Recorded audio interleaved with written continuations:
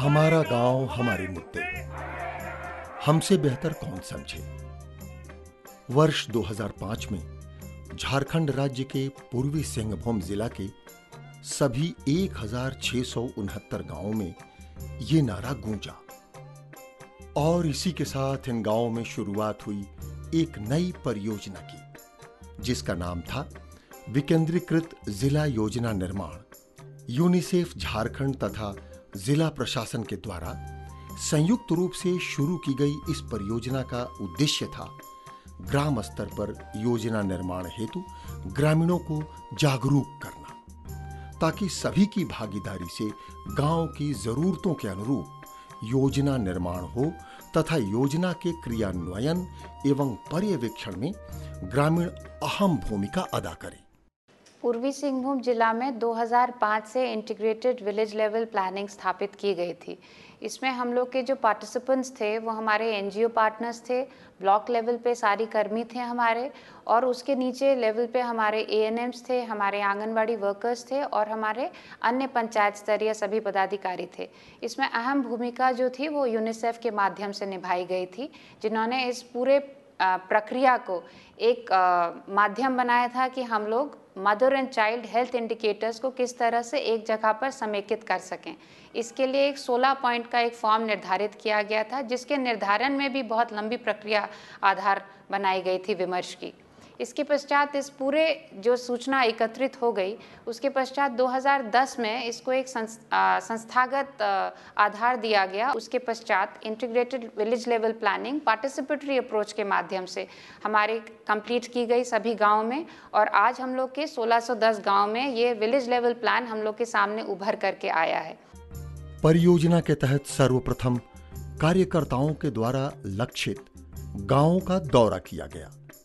हर एक गांव से संबंधित छोटी से छोटी जानकारी हासिल की गई, जैसे कि ग्रामीणों की सामाजिक एवं आर्थिक परिस्थिति, गांव की आबादी, आधारभूत सुविधाएं, गांव में उपलब्ध संसाधन एवं उनकी स्थिति, ग्रामीणों की रोजमर्रा की समस्याएं, विभिन्न सरकारी योजनाओं की वस्तुस्थिति इत्यादि। इस दौरान कार्यकर्ताओं ने ग्राम स्तरीय सेवादाताओं तथा गांव के प्रभावशाली व्यक्तियों के साथ बैठक कर सभी विषयों पर उनके विचार जानने का प्रयास किया तथा उन्हें परियोजना के विभिन्न पहलुओं एवं उद्देश्यों से अवगत कराया, और फिर ग्रामीणों की सहमति से परियोजना के अगले कार्यक्रम 5 दिवसीय विलेज प्लानिंग एक्सरसाइज हेतु तिथि निश्चित की गई।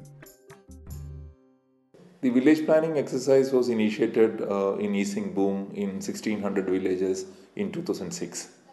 The main objective was to capture the aspirations of the villagers, their dream about what they want the village in the next 5 years, and in what extent the main indicators, social sector indicators with respect to women and children would change in the next 5 years. That was one of the purpose. And this was done through a participatory process.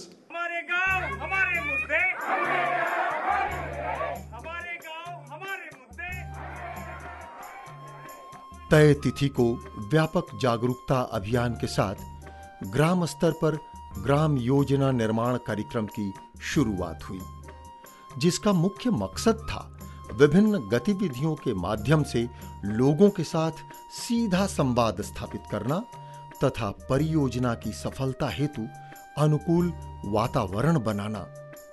Rally के माध्यम से ज्वलंत मुद्दों को पूरे गांव के समक्ष रखा गया। फिर भी स्कूल जाएंगे, भेड़ बकरी चराएंगे, फिर भी स्कूल जाएंगे। लोगों को संगठित कर उन्हें स्वास्थ्य, शिक्षा, स्वच्छता तथा 16 सूचकों से संबंधित अन्य विषयों के प्रति जागरूक किया गया।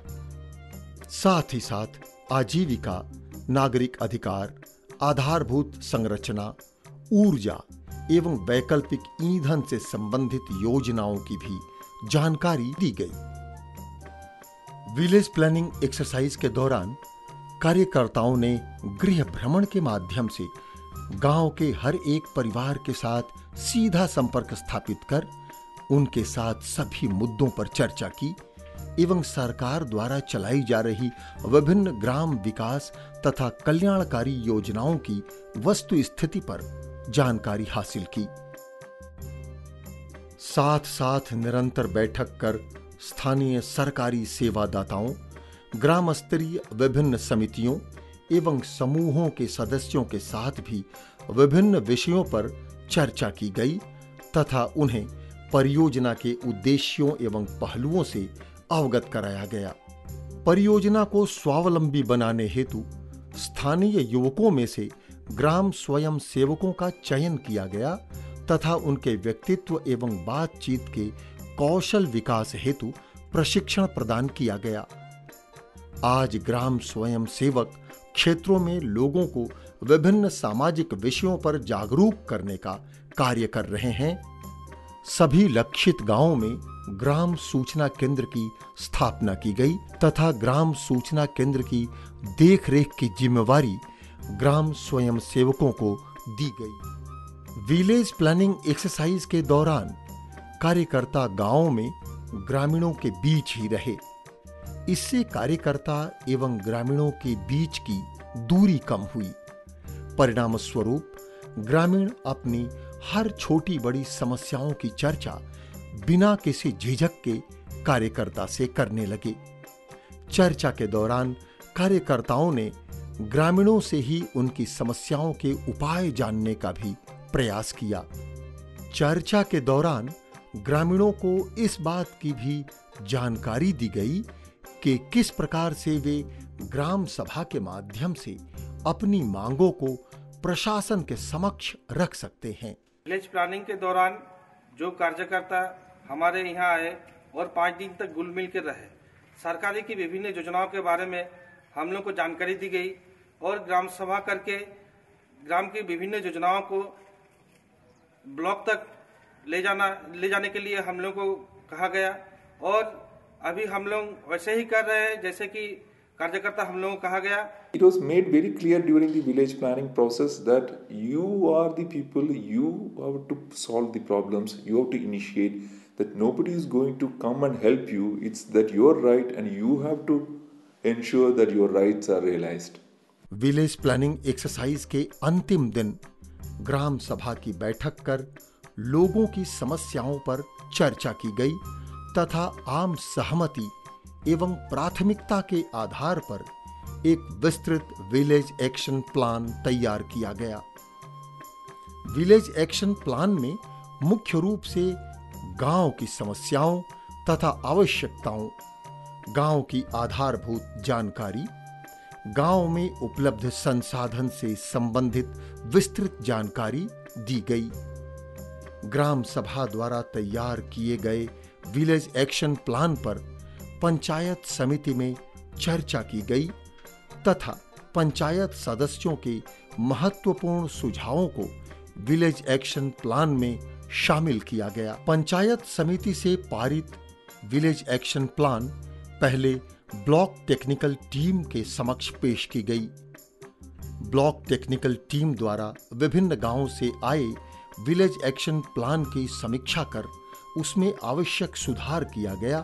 तत्पश्चात विभिन्न गांवों से प्राप्त विलेज एक्शन प्लान के आंकड़ों का परियोजना के तहत विकसित की गई एक खास सॉफ्टवेयर के मदद से समीक्षा की गई तथा एक समेकित प्रतिवेदन तैयार किया गया और फिर इस प्रतिवेदन को प्रखंड स्तरीय टास्क फोर्स की बैठक में रखा गया। प्रखंड स्तरीय टास्क फोर्स ने विलेज एक्शन प्लान तथा प्रखंड द्वारा प्रस्तावित योजनाओं को ध्यान में रखते हुए प्रतिवेदन को अंतिम स्वरूप दिया। इस परियोजना के माध्यम से इस ग्राम सभा को और सशक्तिकरण और मजबूत बनाने का प्रयास कर रहे हैं। जितने भी गांव के विकास संबंधित कार्य है उसको हम लोग निगरानी करते हैं, उसको देखते हैं ताकि उसका फायदा यहाँ के इस गांव के सभी लोगों को मिल सके। ग्रामीण योजनाओं को ग्रामीणों के साथ बैठक करके हम लोग योजनाओं को पारित करते हैं और विकास योजनाओं को ग्राम पंचायत में प्रायोरिटी के आधार पर हम लोग प्राथमिकता देते हैं और उनके बाद हम लोग ब्लॉक को भेजते हैं। जो भी योजनाएं चयनित होकर आती हैं संबंधित विभाग को प्रखंड स्तर पर दी जाती हैं और विकास योजनाएं जो हैं उनको प्राक्कलन बनाने के पश्चात तकनीकी स्वीकृति के लिए एवं प्रशासनिक स्वीकृति के लिए जिला स्तर पर भेजी जाती है। जिला स्तर पर ये डिस्ट्रिक्ट लेवल टास्क फोर्स गठित है। जिला स्तर पर district planning and monitoring unit की स्थापना की गई। District planning and monitoring unit ने ग्राम स्तर से प्राप्त आंकड़ों को प्रखंड के माध्यम से समेकित कर विस्तृत प्रतिवेदन तैयार किया और फिर जन आधारित मांगों को प्रमुखता देते हुए जिला स्तर पर विकास योजनाओं का निर्माण किया गया, जिसे डिस्ट्रिक्ट डिसेंट्रलाइज्ड प्लान कहा गया। प्रखंड स्तर पर block planning and monitoring unit की स्थापना की गई, जिसका कार्य जन आधारित मांगों को प्रखंड के माध्यम से district planning and monitoring unit तक नियमित रूप से पहुंचाना है। ये जितने भी फेल्ट नीड्स गांव की हम लोग के सामने उभर करके आई थी, उनको विभिन्न सरकारी योजनाओं के माध्यम से डवटेल किया और उनको फाइनेंशियली सपोर्ट किया, जिसमें हम लोग ने BRGF के माध्यम से लगभग 8 करोड़ के आंगनवाड़ी केंद्रों की स्वीकृति दी गई। इसके अलावा मनरेगा के माध्यम से स्कूलों की जो बाउंड्री वॉल थी वो हम लोग ने स्वीकृति दी और जिन पे काम अभी चालू हो चुका है। इसके अलावा जो फाइनेंशियल इंक्लूजन की और क्रेडिट अवेलेबिलिटी की जो मांग सामने आई थी, विशेष रूप से किसानों के माध्यम से हम लोग के जिला में जितनी भी हम लोग की एनुअल क्रेडिट प्लान थी, जो लगभग 3700 करोड़ की एनुअल क्रेडिट प्लान थी, उसको पूर्ण रूप से हम लोग ने उपलब्धि हासिल करी और क्रेडिट का डिसबर्समेंट हम लोग ले पूरे जिला में हुआ। इसके अलावा जो लाइवलीहुड की जो मांग एक हम लोग के सामने आई थी कि लोगों को ट्रेन किया जाए, उसमें हम लोग ने इंटीग्रेटेड एक्शन प्लान के माध्यम से नवयुवकों को और नवयुवतियों को ट्रेन किया और हम लोग का गुरुकुल स्थापित किया गया है, जिसका संचालन पैन IIT के माध्यम से किया जाएगा।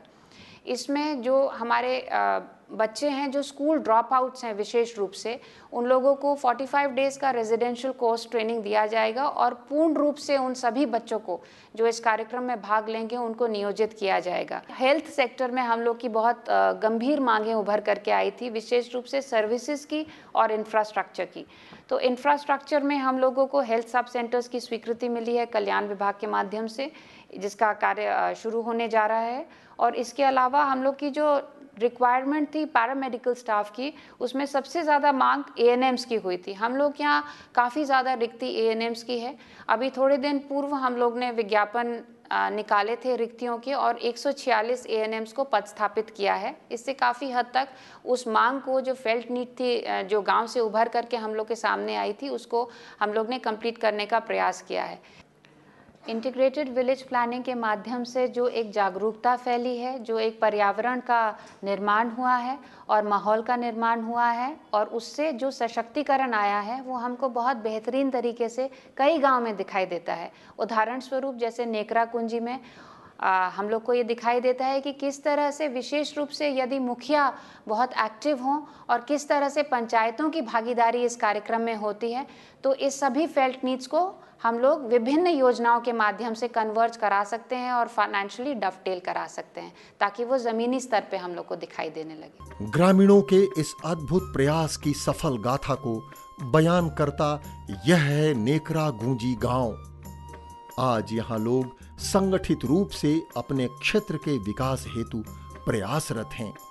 स्थानीय ग्रामीण नियमित बैठक कर आपस की समस्याओं पर चर्चा करते हैं तथा प्राथमिकता के आधार पर अपनी मांगों को प्रशासन के समक्ष रखते हैं। बैठक के दौरान लोग गांव में चल रहे विकास कार्यों की भी समीक्षा करते हैं। परियोजना के तहत की गई ग्रामीणों के प्रयास ने आज नेकरा गूंजी को एक आदर्श गांव बना दिया है। गांव में सभी बुनियादी सुविधाएं मौजूद हैं। नरेगा के तहत ग्रामीणों द्वारा दान दी गई जमीन पर पक्के सड़क का निर्माण, वन विभाग के सहयोग से ग्रामीण द्वारा वृक्षारोपण, स्वच्छ पानी हेतु इंटीग्रेटेड एक्शन प्लान के तहत चापाकल की व्यवस्था, लोगों की मांग पर गांव में सोलर लाइट की व्यवस्था, आपसी सहयोग एवं श्रमदान कर पुल का निर्माण तथा गांव के साफ सफाई हेतु ग्रामीणों का श्रमदान गांव के विकास में स्थानीय लोगों की भागीदारी को दर्शाता है।